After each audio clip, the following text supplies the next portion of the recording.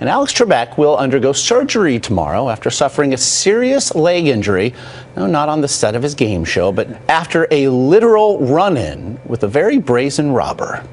Jeopardy! Alex Trebek. We all know Alex Trebek, the game show host. Royalty. Here's the clue. Renowned pop cultural icon, skewer in SNL skits. Welcome back to Celebrity Jeopardy! But what about Alex Trebek, crime fighter?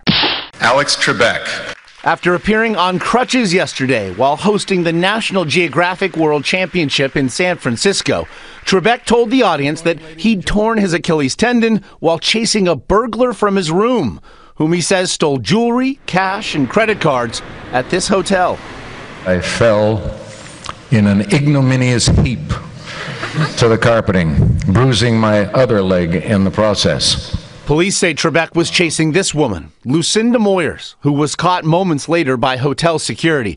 She's now facing charges of burglary and receiving stolen property. And they recovered some of the stolen items, minus the cash, near an ice machine on one of the floors of the hotel. We got most of our stuff back, except for the one piece of jewelry that I ever wear. It's a bracelet my mother gave me many years ago, so that's gone. And I figure she stashed it somewhere in the hotel and will come back to retrieve it someday. After tomorrow's surgery, the 71-year-old Trebek will be in a cast for some 6 weeks.